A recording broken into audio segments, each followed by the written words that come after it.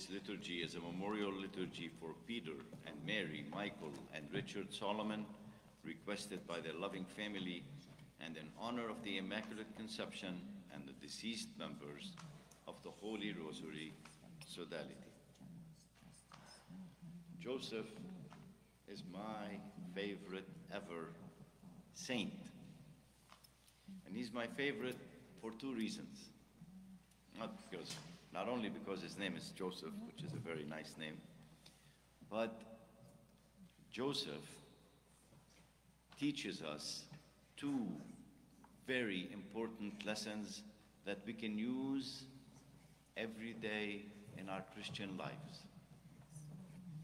First lesson he teaches us is by his silence. You never hear him talk. You never hear him say a thing.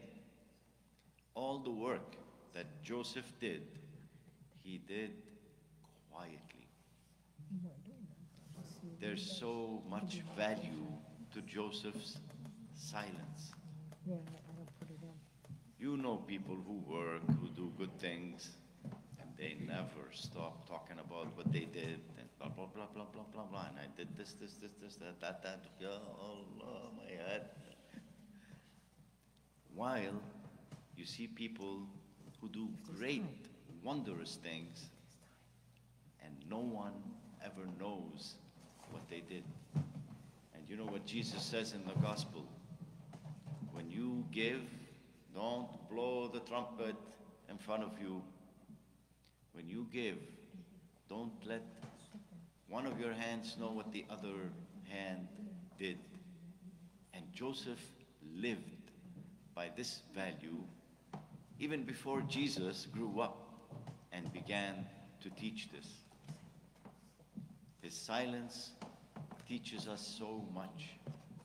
And because he was a silent man, and because he was a good man, when he knew that his wife, his fiancée, Mary, was pregnant, and not from him, from someone else, he decided to divorce her quietly.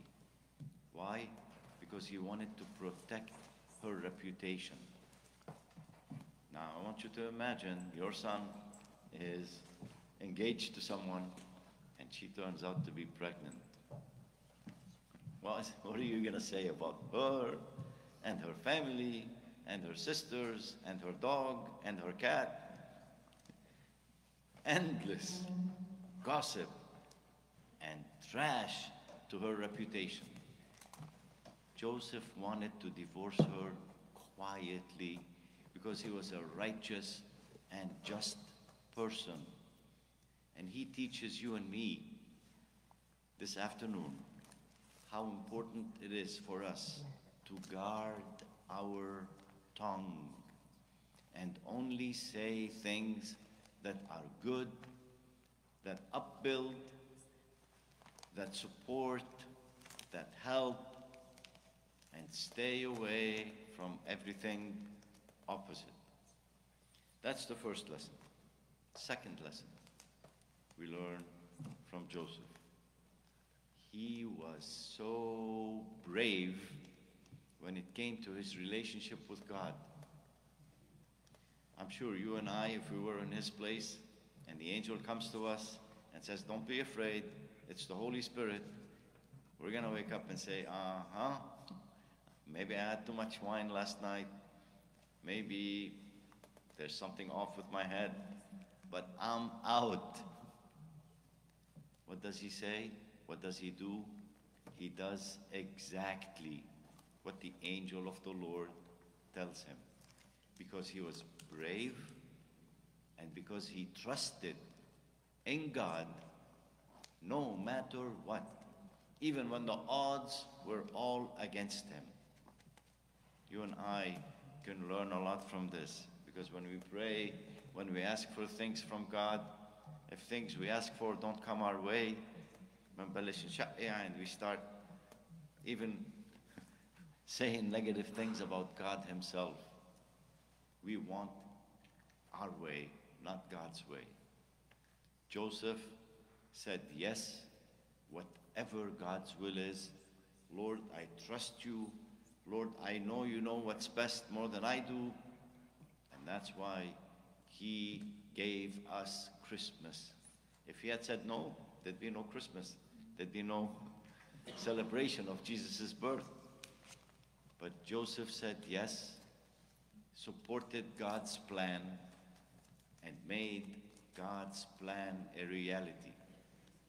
You and me are called to do the same, to realize God's plan, to serve God's plan and the gospel of our Lord Jesus Christ.